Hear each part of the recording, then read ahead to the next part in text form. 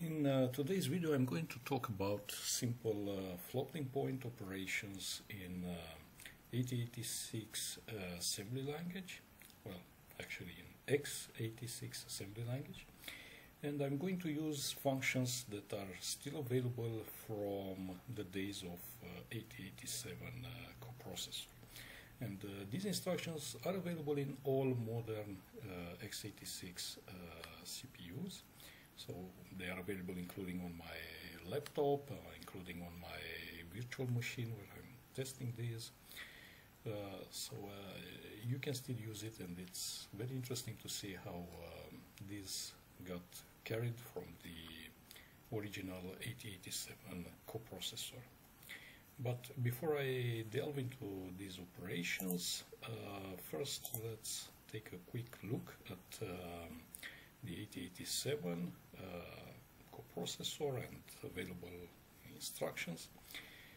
So in wikibooks you can find a very brief introduction, and I highly recommend that you read it if you are not already familiar with the approach for the 8087 instructions. There is a list here of the mnemonics with very brief descriptions. I also recommend you take a look at the datasheet for the original MAT coprocessor. Of course, today's instructions are embedded in the main CPU. There is no need for a MAT coprocessor. But still it's interesting to see how this was originally designed, and the architecture from the point of view of the assembly language programmer is pretty much the same. Internally it stores numbers in floating point format.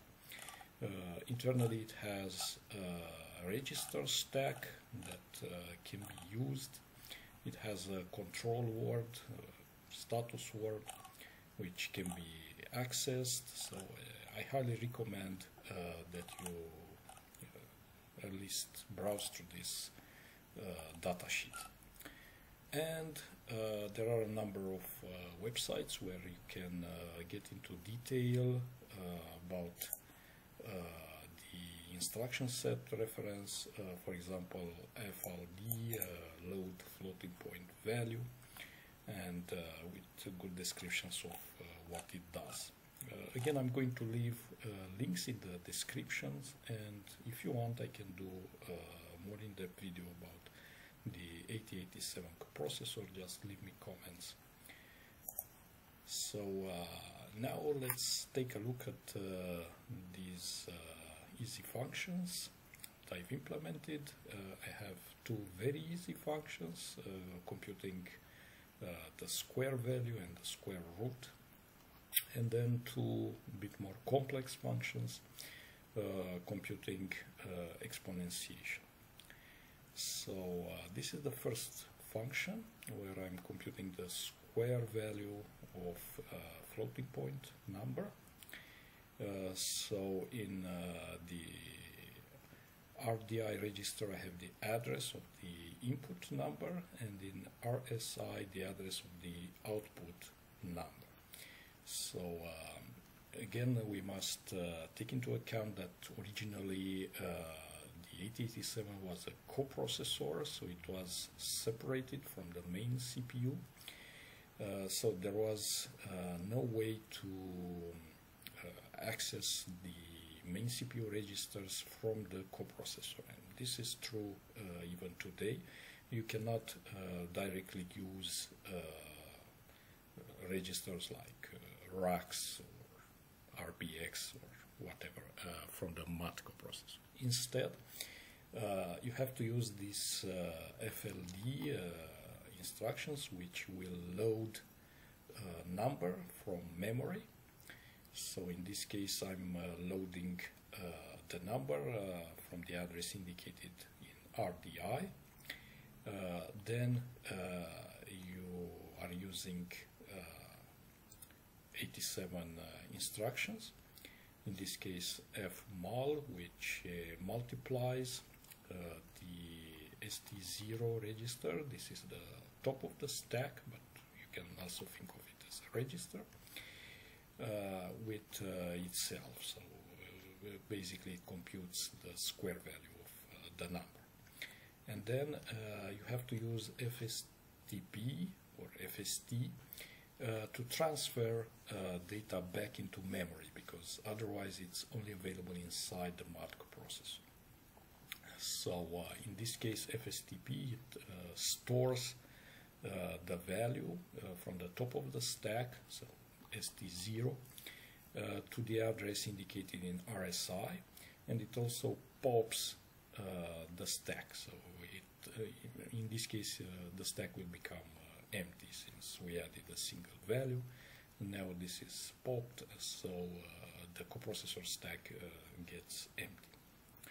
And of course I return from the function. Now similarly we can compute the square root of floating point number. So what happens, it's quite similar. I'm loading the number indicated in the RDI register. I'm using SQRT. This is X87 instruction that computes the square root of the number in ST0. The result is placed in ST0.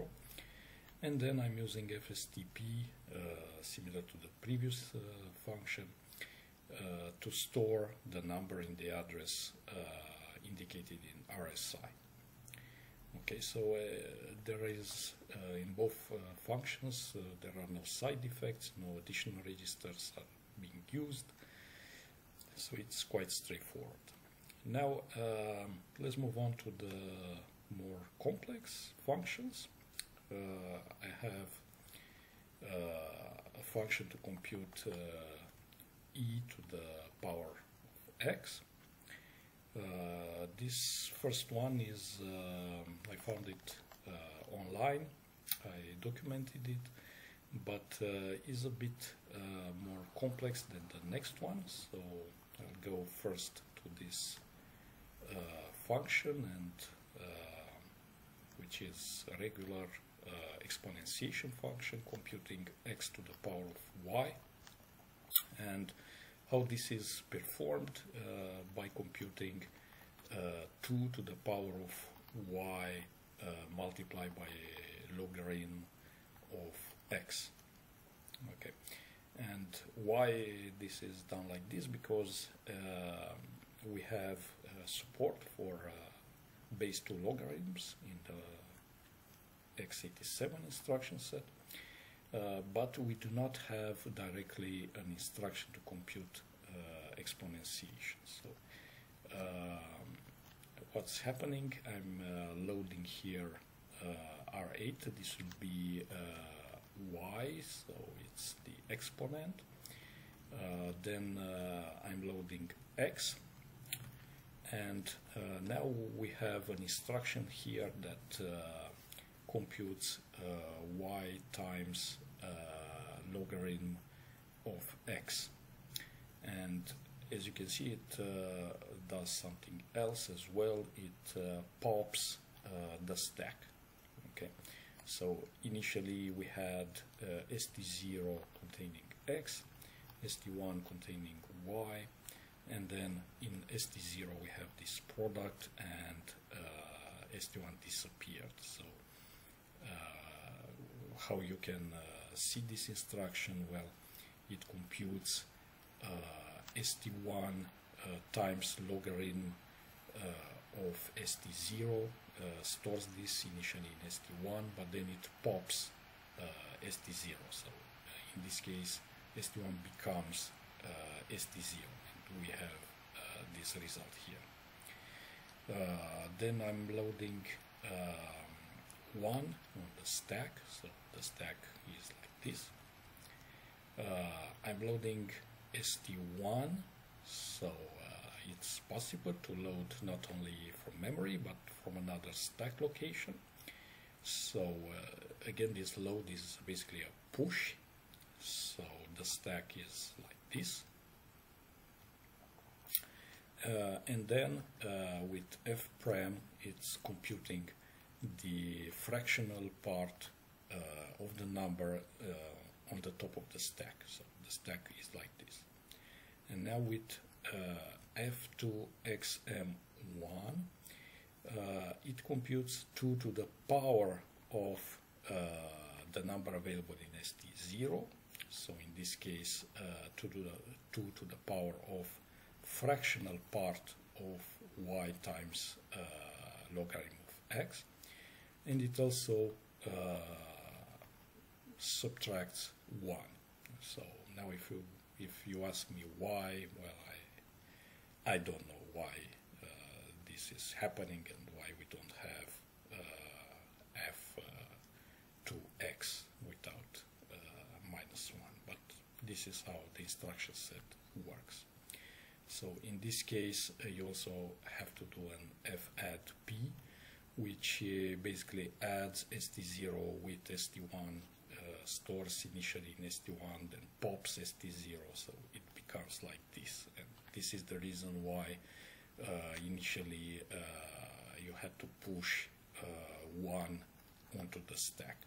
Okay, so after this f add p, we have the stack like this. And now using f-scale, basically it computes 2 to the power of the integer part of st1, and also this gets multiplied with st0. And we know when we multiply 2 to the power of a with 2 to the power of b, the result will be 2 to the power of a plus b. So in this case we have 2 to the power of fractional part of y times logarithm of x plus the integer part of y times logarithm of x.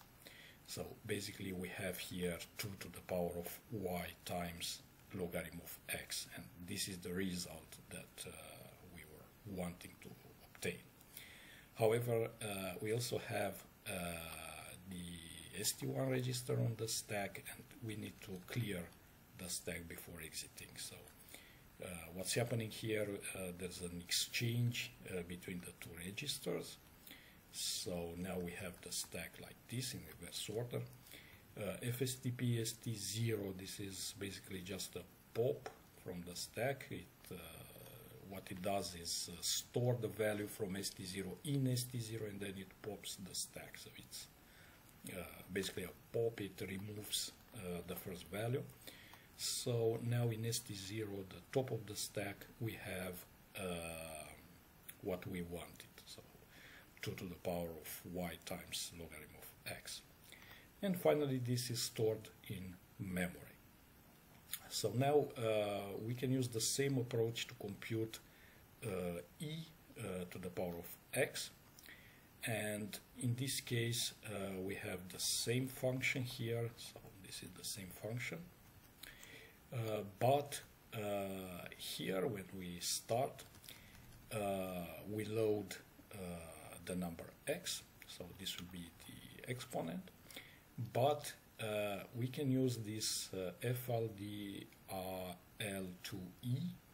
which will actually pop on the stack the logarithm of number e.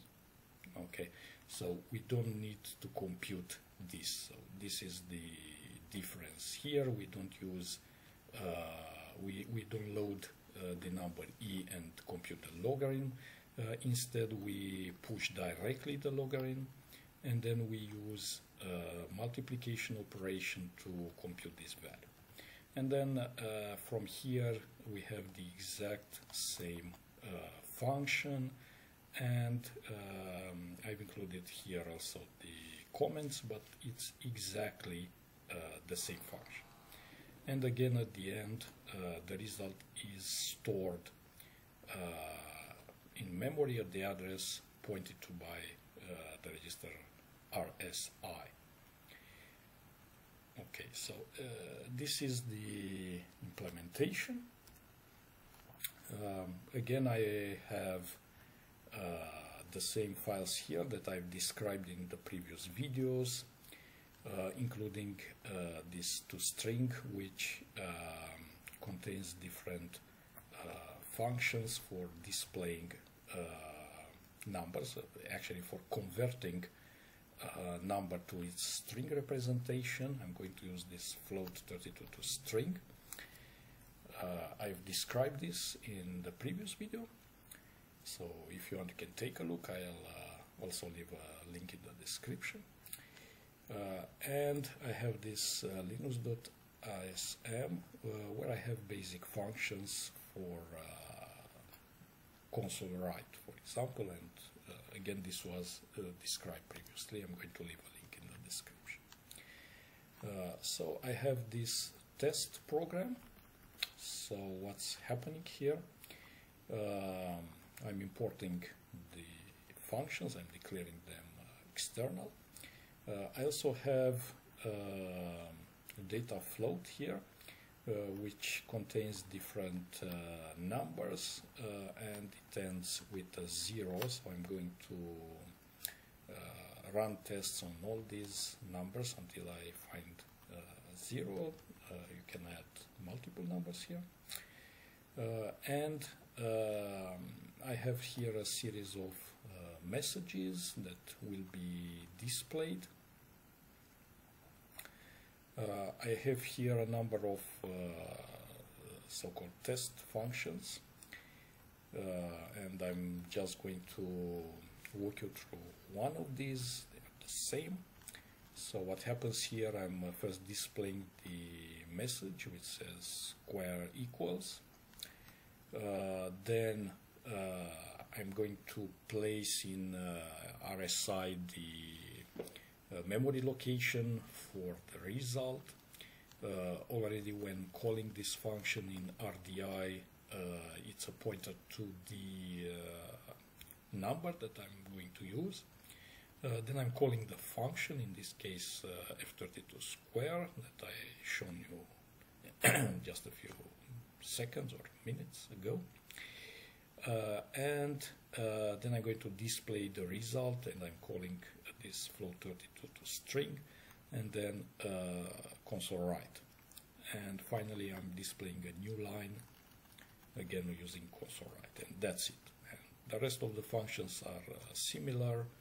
There is a different message being displayed and a different function being called, but it's exactly the same thing, so I'm not going to walk you through all of this. And what's happening in the main program, I'm starting with RDI pointing to the list of floating point numbers. Then I have this loop here. What's happening, I'm checking to see if we reached the end of the list. So if we have only zeros, then we can stop, and there's a jump to done. And then I'm calling the functions. Actually, I'm first displaying the number, and then I'm calling the test functions. After all the tests, I'm displaying new empty line, so that we can see that we're moving on to the next number. I'm incrementing RDI to move to the next number, and I'm jumping to the display loop. And finally I'm calling the exit function. So let's take a look at the result. First I have this build shell script. It's pretty much the same that I'm using in all the recent videos. I'm using NASM as an assembler. It's installed in my home folder. I have a video about compiling it. Then I'm using ALD for the linker, and I'm assembling each file individually and then linking them together. I'm also allocating 1000 for the stack size. So let's build. Okay, we got this executable program, so I'm going to run it. So what we have here, we have the first number, we have its square, so 1 squared it's 1, square root, the function e to the power of 1, which is the e number. Then we have x to the power of 1, x to the power of 3. Okay, so everything seems to work okay. Then we have 2, and again we see the results here: 4, 10, 100. And for 100, you see here there is an issue. E to the power of 100 cannot be computed here. It gives us something, but it's obviously wrong. So you have to be aware of this. You can perform additional checks to see if there was an overflow. Also, when using negative numbers, in some cases, for example, a square, okay, it works, it's fine. E to -1 works, that's fine. But -1 squared, square root of -1, it's obviously an error. -1 to the power of 1, probably you would expect this to work, but it doesn't work. Why? Because of the logarithm being used. So if you want, you can extend the function to check if there is an integer power, and if there is an integer power, then you can multiply this number. But otherwise, with the logarithm implementation, it will not work unless the base is positive. And in general, you can perform additional checks unless you know that your numbers are correct and they will work with the implementation. So thank you for watching. Don't forget to leave comments, and like and subscribe. See you next time. Bye.